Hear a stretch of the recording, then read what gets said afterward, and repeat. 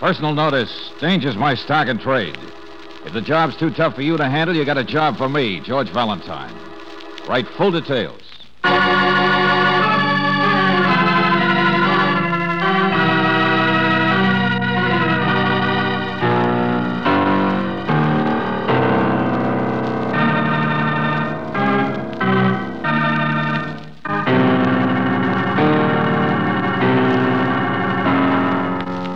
Standard Oil Company of California, on behalf of independent Chevron gas stations and standard stations throughout the West, invite you to Let George Do It.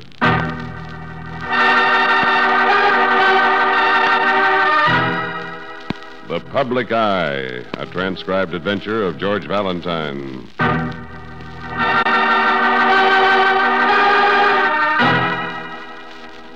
My dear Mr. Valentine, my husband is Farrell Pearson, so I'm sure you'll realize at once the importance of my letter.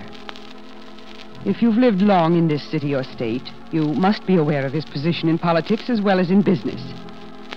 Unfortunately, when you're in the public eye as we are, you're also at the public's mercy. A reputation of spotless integrity sometimes needs protection from the dangerous, selfish fools who do exist in this world. Mr. Valentine, we need your protection immediately. Come as fast as you can to our home. And please, don't mention this request to a single person. Sincerely. Well, there. You've mentioned it to me, haven't you? Mr. Pearson, it concerns you. Of course, young man. I didn't mean to bar your path. Come in. Oh, thank you. We're very busy here, you know. People constantly coming to the door. Always something. It's a great trial. No one realizes. Yes, it must be. Well, what is this matter that your wife... The letter? No, don't bother me. I'm a very busy man, just on my way downtown. But it says you need protection. My dear Miss Brooks, Farrell Pearson needs only the protection of his own conscience. It's not for us to admit to fear, is it, Mr. Valentine? That's for the ladies. What? Spoken like a fool? All right, have it your own way, but whatever it is, you take it up with my wife. But don't you even know... She handles all these little matters. Besides, I'm giving a speech tonight. So nice to meet you both. Come again sometime. But wait a minute. If you can't be bothered, at least tell us where your wife is. She'll take care of it. She always does. She's standing right behind you. Goodbye, dear. Hello, Mr. Valentine. This way, please. Oh, I didn't notice you were there, Mrs. Pearson. Sorry. It often happens. In here. Your husband's study? No, mine. Sit down. I can give you 15 minutes. You can? It takes 2 secretaries just to handle mail alone, and booking his speeches gets pretty involved. And Farrell's thinking of running for office again, you know. Yes, so I've read. And I've heard some of those after-dinner speeches of his, too. Lots of words and big smiles. And very little else. Well, we're not here to argue politics, are we, Mr. Valentine? Oh, I'm not being nasty. I'm just curious, that's all. He's the great purity man. Only passing him just now, he smelled a little more human. I assure you my husband only drinks at his doctor's suggestion for relaxation. Oh, yes, I'm sure, but we'll skip that. Why are we here, Mrs. Pearson? He certainly didn't seem to be worried about any threatening person. He doesn't know as much about it as I do. I've handled all the details. I gather you do that about everything. What are these details? We have a country place in the 5 Lakes resort area. Spend the weekends there. In exactly an hour and a half, Mr. Valentine, you are supposed to meet someone by the name of Baines. He apparently has a room at the 5 Lakes Hotel. Baines, huh? What am I supposed to do? Read his fortune? Here. It's a printed note. 6 o'clock tonight, room 20, 5 Lakes Hotel. Expect to make the delivery then, signed Baines. Obviously a false name. Whoever it Hold is. it, please. Make delivery of what? Mr. Valentine, I'm asking you to serve as a representative in my husband's place. You're more used to this sort of thing. Well, now, let's be a little more honest with each other. Your husband's being blackmailed, is that it? Well, So what's the delivery? Pictures? Letters? And how much money am I supposed to take along to pay for them? $50,000. We just don't have that kind of money. Well, who does? Yeah, it must be quite a skeleton in the closet. You're supposed to find out more about this man Baines. What he's doing is against the law. There must be some way to stop him without paying him so much. Look, lady, what is the skeleton? What else has this guy written? You don't have to know anything about it. We're in the public eye. Everything we do I do, and never mind that we stuff. You're trying to wash your husband's dirty linen, and you know it. Now, what did he do? Take one too many, get a snoot full, get his picture taken, or did he... It's a woman. What do you think? Well, it was pretty obvious, Mrs. Pearson. But I do think you better tell us. Oh, I don't know. He does drink too much sometimes. He gets mixed up with people. A woman named Baines? No. Baines is apparently a man who knows about it, that's all. He wrote and said he knew. My husband told me that what Baines said was right. Okay, guy working with the girl. But who's the I don't know anything about her. I don't want to. It was last weekend. He went out one night and... Well, it's all over. All right, Mrs. Pearson. I'm beginning to get the idea. Great guy, your husband. It's not his fault. He works so hard. He tries not to drink, but once in a while... What I meant was his handing it all to you. Yes, when we saw him, he talked as though it wasn't even important. He didn't look that way, I know, but even so... Her name is Estelle something. I knew about it. I couldn't help knowing.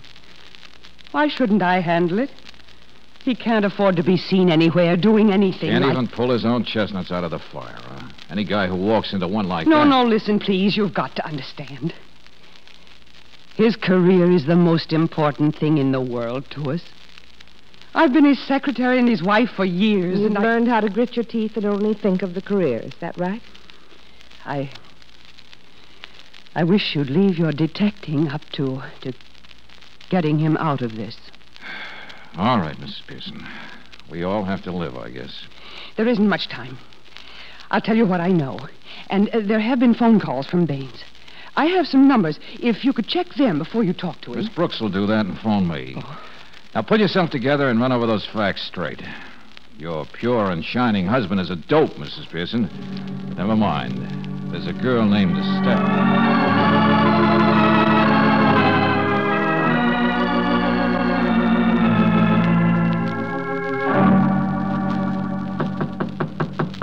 Baines? Mr. Baines. All right, be hard to get. Hey, Baines.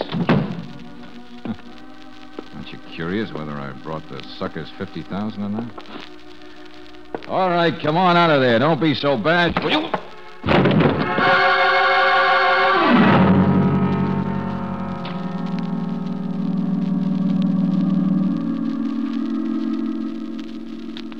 All right, come on. Oh.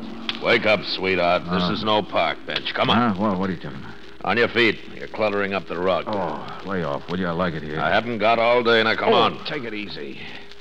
You Baines? I'm Chester. Who's Baines? Guy who hits people. Good host, friendly type. Here, take a drink of this. Make you speak English. I'd rather stay ignorant. Hey, let go, will you? I'm sorry, Mr. Valentine. It's a job, that's all. Oh. You the one took my wallet? Yeah. No good pictures, anyway. A couple of George Washington. I didn't touch your money. All right, Buster, all right. Who are you? What's going on Chester, here? not Buster. I'm the house dick. Oh, sorry, friend. Well, look, what became of the guy who took this from? His name is Baines, or... You already said that. It's a little hard to recognize him. Huh? Must have been quite a fight you guys had. What'd you hit him with, a grand piano? What did I hit? Look at him. Dead on a mackerel.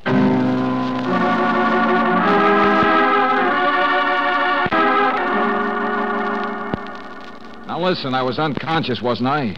So he got smacked over the head. That doesn't mean that I did it. Doesn't mean anything. You could have been faking, could have passed out. I got a job to do. Got to call the cops. Look, I just walked into this frame-up. I'm just a patsy, that's all. I don't add any farther than 2 and 2, Mr. Well, then get away from that phone. Here, let's take a look at this guy's pockets. No, you don't. Now, who are you working for, Mr. Valentine? Somebody never heard of fair employment practice. Will you tell me what you do know about this? Sure, less than you. Yeah, I'm sorry. What else can I do? I'm sorry. What else can I do? I'm sorry. What else can I do? I'm sorry. What else can I do? I'm sorry. What else can I do? If you didn't kill him, you're at least a material witness. We've got a hotel reputation. But I got a job to do, Buster. I'm sorry. Hello, desk. Chester here. Get me the police in town. Step on it. You better tell the boss Makes to all of come- us sorry, Buster. How to make friends and influence people. The rug's all yours, House Dick.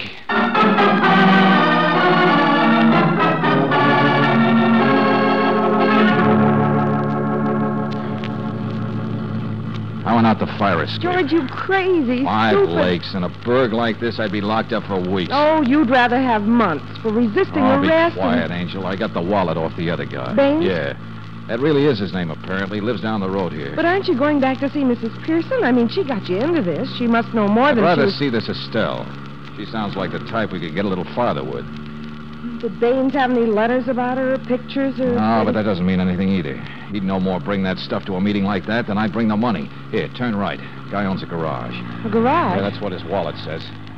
But I'm a lot more interested in his house on Pine Road. That's where it is. If he knew enough to blackmail Pearson, then what do you want to bet we'll find Estelle right there in his George, house? it's Pearson we should find. He left their house before you did. He could have been the one who came up here to 5 Lakes Big and... politician slugging people and framing murders? Try again, Angel. I got a hunch this case isn't going to be as simple as any way you look at it.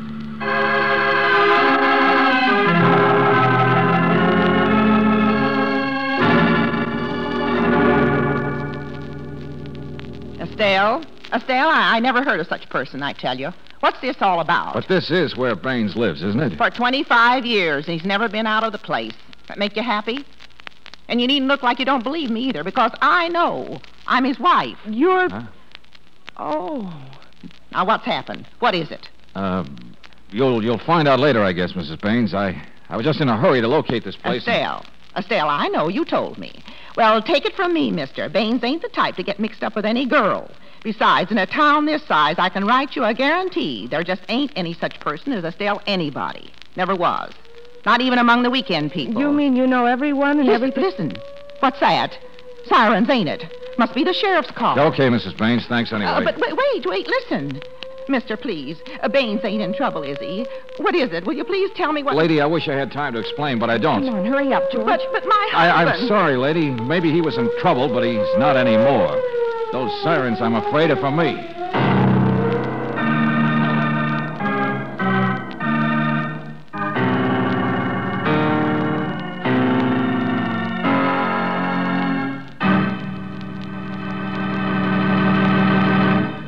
We'll return to tonight's adventure of George Valentine in just a moment. Do you know how long it's been since your car's battery has had a drink of water? Batteries do get thirsty, you know. And unless the water level is checked every 2 or 3 weeks, you may be heading towards trouble. You see, lack of water is one of the biggest reasons why they get weak. That's why it's a good idea to let the car savers check your battery regularly. They like to take care of your battery because it's just plain good business for them to help you avoid the nuisance of a feeble battery or the expense of buying a new one. Car savers also make a hydrometer test of each cell, and that gives you an exact check on the health of your battery. Above all, they watch for corrosion, because a corroded cable won't let even a good battery deliver full power. All this special attention to details is just part of the vital car saver service offered you at independent Chevron gas stations and standard stations, where they say and mean, we take better care of your car.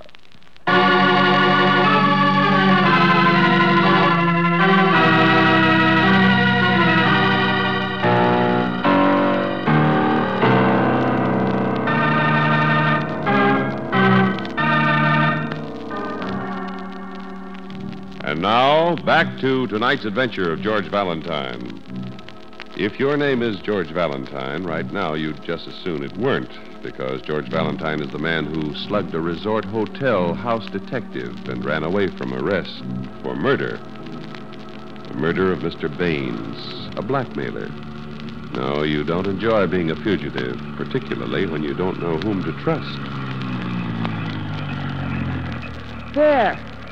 There, that's the Pearson place. His wife said they come out here every weekend. I don't see any lights. Yeah, but I was with her, you remember? And she said she'd take a taxi out later to meet her husband here. Yeah, but I don't like George, there are lights, see? Huh? On the side. Pearson. Side porch. Just getting out of his car. He's going in the house. Oh, George, you've got to see him. He's the only one who can tell you about this Estelle and about Baines. If there is an Estelle, who says there is one? But Mrs. Pearson said... And Mrs. Baines said there wasn't. Angel, listen. When the politician's wife got us into this, she was so busy trying to hide her feelings and overlook her husband's escapade That you think maybe she didn't know the truth herself? That the blackmail really... Yeah, something like that. He was pretty anxious to avoid us, I noticed. Well, but that's all the more reason for going in there and For sticking my head in a meat chopper, you mean? Pearson may be a fraud, Brooksy, a bag of wind who should have stayed in a locker room instead of foisting himself off on the public. But he's still got influence. He could still get me thrown in jail so fast I wouldn't even know what happened. And never get a chance to find out what happened either. Come on. What?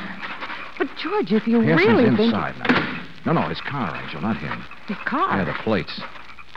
Ever see an ambitious big shot with such a long license number? Oh. Or such a short car. Yeah. Oh, 5 Lakes Garage. That's not an agency. They don't sell cars at the... Wait a minute. Here's the flashlight, George. Thanks. Registered owner Anthony J. Baines.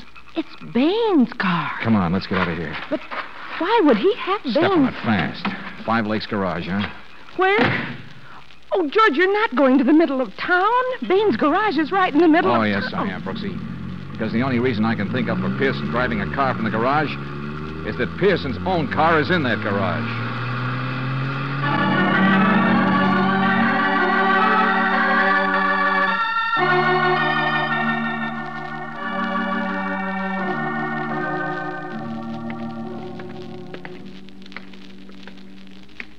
Here we are. Alley down to the left. Wait a minute, George. Huh? Policeman. Duck in there to the left, quick. Have any luck, Sheriff? Yeah, not so far. To find him first myself, pay him back for that shiner. Shiner, huh? Chester, you got goggles. If you wasn't so slow on your feet, you wouldn't have Oh, it. shut up, will you? I'm gonna break Hello. this. Evening, ma'am. Could you tell me which way is Elm Street? Why, sure, lady. It's right Wait a down- minute. I saw you under the streetlight. You were with a man, weren't you? Where is he? What? Oh, yes.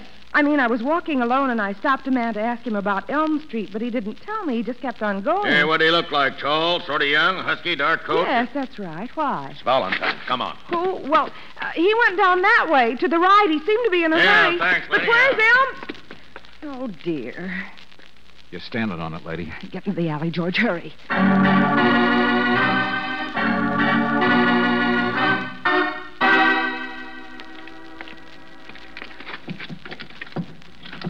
Relax, Angel. The bloodhounds went that away. Oh, George, hurry up with that lock. Now they'll be looking for me again. There we are. Back into the garage. Yeah. You want the flashlight, George? Yeah. Hey, there aren't any cars on the service. Hold it. There is one back here. Where? I don't see. Through the window. The door must be from the lube rack on the other side. Oh, Separate parking garage. black sedan. Uh-huh. The cobwebs you can't... Yeah, look. Nice gilt initials on the door. F.P. It's Pearson's car, George. Tucked out of sight. Nothing much wrong with it, except that headlight. What? Yeah. The fender's a little smashed in front. Nobody's been working on it. Why would Baines hide that car back here and... George, are you smoking? No, I'm not. Too much gasoline around and oil on the floor. Oh, it is smoke, George. Huh? It's coming from the wall. Hey, Let's get out of here. Run, Brooksy.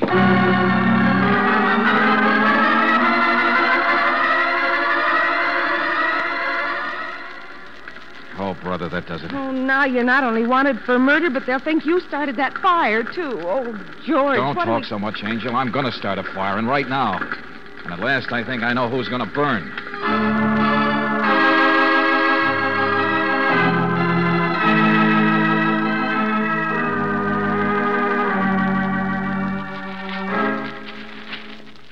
Well, I don't recall nothing on the front pages, mister. Might have been about a week ago, friend. Must be in your news file someplace. A week ago, Yeah, George? files ain't complete, you know. People come in, tear out crossword puzzles. A week ago was the night Pearson went out, wasn't it? When his wife said the whole business started? When the great man soaked up a few too many and got Yeah, in trouble? here, try these. Guess you must be the people who make up them puzzles, huh? Oh, I confuse myself more, Buster. But, Brooksy, suppose he didn't get mixed up with a girl that night. Suppose the garage man was blackmailing him for something else. Something even more dangerous for a guy in the public eye. Something that would cause a broken headlight and a Wait a smashed minute, George, wait a minute. Yeah, hold your breath. Looks like lady found a bargain here. Second section, George. A story about a bus driver getting off a bus. Huh? You were right. It must be. Around midnight. There were no witnesses, and police have no leads. It was the bus driver's own fault, apparently, only that was it. The man was killed, George. Run into and killed by a hit-run driver.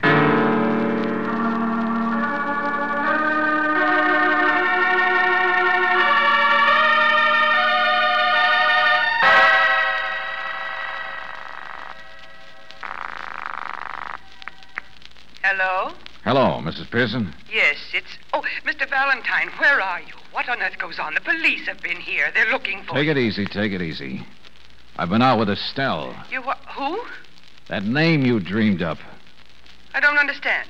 Estelle was the girl that Farrell said All right. So he dreamed it up. I don't care. It was the obvious thing to tell me. People think blackmail girl a lot faster than they do blackmail car. Car? Mr. Valentine, for heaven's Hit sake. run, lady. A week ago. Your husband's car. Oh. Well, I just wanted to tell you I've seen the evidence.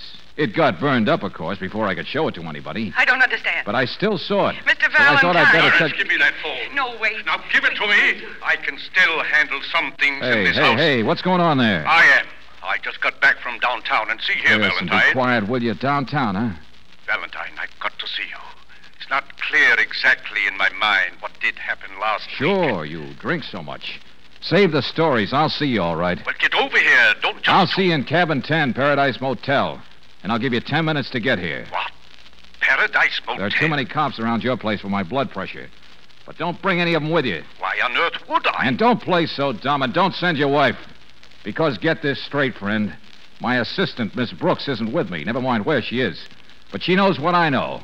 And if you try anything funny, she tells the newspapers. Valentine. Yeah, you're being blackmailed, all right, Buster. This time by me.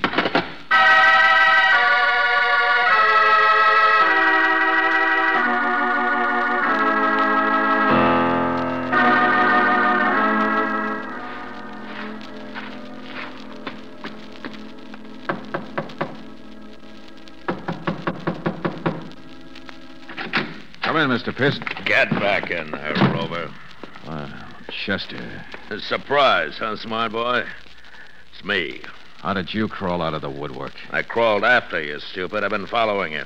My friend, the deputy sheriff, is out waiting in the car, but he says I can have you first. Now, look, musclebound. I want to ask questions. I'm not interested in that. Crimes, you solve them. Me, I just don't like to get poked on. Buster, listen. I'm expecting a guy named Pearson. Sure, a big bag of wind. I know him, but that's not my... He's got the answers. You want the answers, don't you? Look, I poked you and got you into a little trouble for letting me loose, but that No, doesn't... I'm not interested. Besides, Pearson won't tell you anything. Wife's the only one with any brains in that family. I know. She built him out of a silver voice and a hollow leg. But he couldn't even remember what time it is, let Oh, alone... shut up, will you? There is somebody outside. Yeah, the deputy sheriff. No, Mr. Valentine, I'm afraid your party's over, so pick up your hat. Look out there. All right. I'm not going to try anything this time. Besides, I'm wrong, huh? What do you mean? About Pearson. About everything. Another way it could work, isn't there? Oh, get your A hat. garage man was the blackmailer. That's all I know for a fact. I saw the notes. But I don't know who they were addressed to. Say, where did you meet Pearson's wife? How long have you known her? What? Oh, yeah.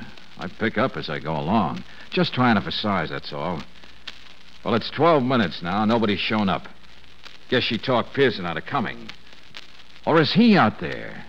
Which one do you work for? You'll say almost anything, won't you? Getting interested, huh? I was hired for a patsy to walk into a ridiculous setup where I'd be charged with the murder of Baines. I advertised, so I asked for it. Only it's not as silly as it sounds. He was a blackmailer, and in the circumstances, if I kept my mouth shut, I'd get off on self-defense. Go on. Oh, you like this, huh? All right. The only trouble was I got stubborn and knocked you out before Chapter 2 could be organized. I tore around, spotted the hit-run car, and figured it out before the garage could be burned. Now, I'm on a Step 2. I don't cooperate. Like I point out that arranging Baines' death was an almost impossible job. Except for somebody on the inside of the hotel like you. You talk too much. I tried to get you to listen to me, but... Sure. Johnny on the spot, that's you. Always. Right there in Baines' room. Right there, just greeting the deputy sheriff at the time of the fire. Right here, right now. Never miss a trick, that's me. Now, which one do you work for? The stupid husband who goes on a secret tear once in a while and can't remember? Or is it you and the wife? Is that the way it works? I suppose I can find out easily enough. Just see who's out in that car waiting for you. Get away from the door. All right, it's the wife. You and her, huh? What happened? Two of you in the car that night when you hit a man and ran? Is that the secret that's so important? Just step over this way, detective. Getting mad. I'm getting close. Big secret to keep from Farrell Pearson. That career his wife makes so much of. She wouldn't want to risk her hold on him, I guess. Only what percentage do you get? How do you and listen... Oh, shut up. You said too much already. Yeah. Hey, you picked the wrong boy when you got me. We don't have to keep you. Oh, relax. I figured that out. I know what you think you're going to do. I got a job to worry about. You're under arrest. Say it real quick, then shoot fast. Get moving, I told you. Resisting arrest. Too bad I had to shoot him, Sheriff. Stop reading my mind. It's in Braille. How can I help it? You ask for it. Look out, you. The phone. Reprieve. I'll take care of it. This was your mistake the first time, remember? Oh, brother, saved by the bell. Thanks, Brooksy. You rang me just in time to... Hello? Brooksy? Hello? Is this Naples Laundry?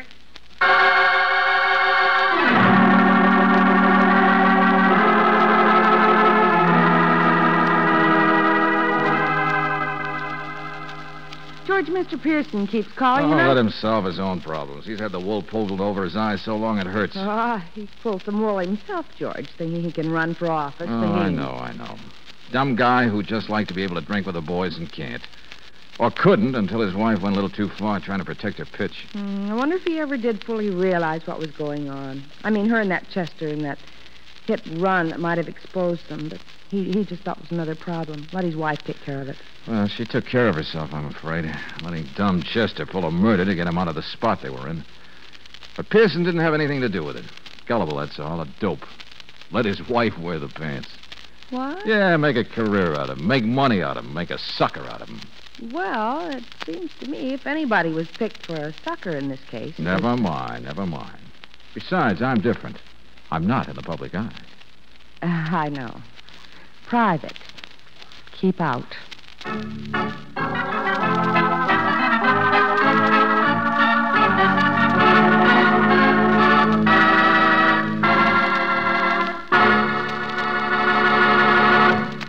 Listen to the difference. In a few seconds, you will hear Geiger counters measuring automobile engine wear. The engines are equipped with irradiated piston rings, which make it possible for the Geiger counters to detect wear as it occurs. You will hear authentic scientific proof that new RPM motor oil cuts in half the wear rate of critical engine parts, doubles the life of the average auto engine between major overhauls due to lubrication. First, let's listen to the Geiger counter slowly click off the low wear rate of new RPM. Now, the much faster wear rate of a premium type oil, as designated by the American Petroleum Institute. Now, new RPM again. You have just heard Geiger counters clicking off the scientific proof that new RPM motor oil is years ahead. Yes, new RPM doubles engine life between major overhauls due to lubrication. Try it. Sold with a money-back guarantee of satisfaction at independent Chevron gas stations and standard stations where they say and mean, we take better care of your car.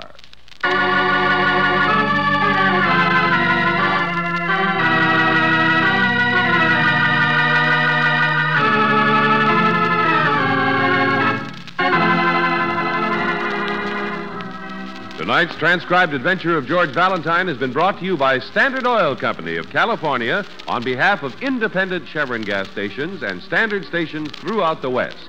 Robert Bailey is starred as George with Virginia Gregg as Brooksy. Let George Do It is written by David Victor and Jackson Gillis and directed by Don Clark. Herb Butterfield was heard as Pearson, Georgia Backus as Mrs. Pearson, Noreen Gamil as Mrs. Baines, Bill Conrad as Chester, and Franklin Parker as the sheriff. This music was composed and presented by Eddie Dunstetter. Your announcer, John Heaston. Listen again next week, same time, same station, to Let George Do It. Let George Do It is heard overseas through the worldwide facilities of the Armed Forces Radio Service.